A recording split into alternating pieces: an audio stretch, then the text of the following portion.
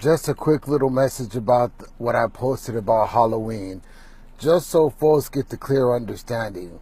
I know that everybody thinks that Halloween is just a day of candy and kids dressing up and all that. And if you read the scriptures that I posted, and I was sharing this in the Bible study last night with the men, because they was wondering too, like, why was Halloween, bad as far as spirituality? What you have to understand is that the realism of that day was to honor the dead. There was actually November 1st was considered All Saints Day, which is not in the Bible either. There's nowhere in the Bible that says anything about worshiping the dead, period. To, give honor to the dead, period.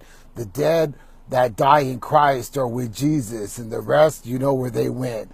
So when you're having costumes dresses up as ghouls, goblins, witches, and warlocks, and you're having fun on that day, you don't really realize it, but you're actually worshiping dead. And when you're dressing up as things that are not of God, that are not of Christ, not of heaven, you're actually going and you're participating in what's considered a pagan holiday. And so because they're worshiping and dressing up as evil, you realize that evil has a free pass on that night, for a better choice of words, because it was considered that back in the pagan days that what was happening was this was a day that the dead got to rise and create havoc. So when you open doors, remember, the Bible says, God says, I close those doors that no man can open, and I open doors no man can close. I was explaining to these brothers last night, as I'm explaining to you now, Halloween is not a Christian celebration. Churches that are talking about Harvest Day, this one brother said his church called it Hallelujah Fest. How are you going to even associate evil with good? God says the two can't even be in the same place. So when you're teaching your kids and loved ones about these things, that's what it's really about. Understand that non-Christians and some Christians aren't convicted about this. Don't worry about that. Those of you that are being convicted in your hearts, knowing, yep, this probably don't sound right, I don't want to open no demonic doors. Most crime happens on that day because you get to dress up, cover your face, and be somebody else. And unfortunately, a lot of people are, putting on evil masks, evil costumes to become evil. We're not evil. God says we're not even supposed to associate with that. So go back and read those scriptures that I posted and really read them and really understand that don't open a door you don't need to have open. That's all I really wanted to say.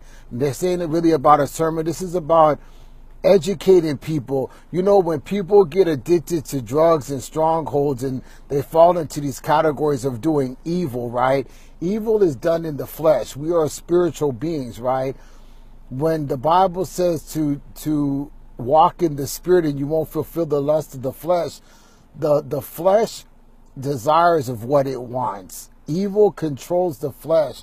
And so we need to be spiritually minded and spiritually grounded.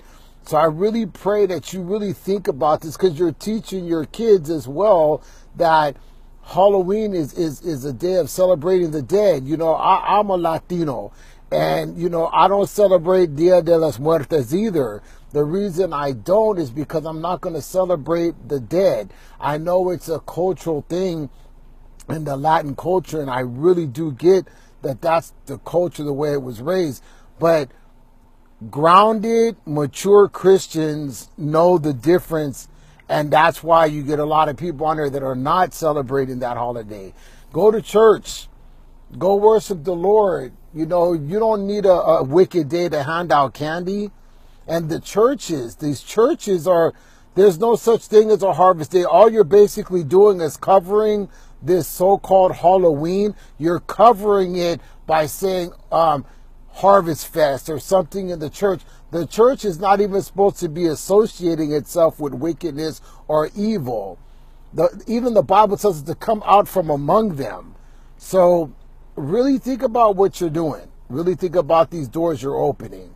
And Father, I pray that they will search out the scriptures, that they will seek your word in understanding this, and go back and read the scriptures that I put up with Leviticus and Deuteronomy.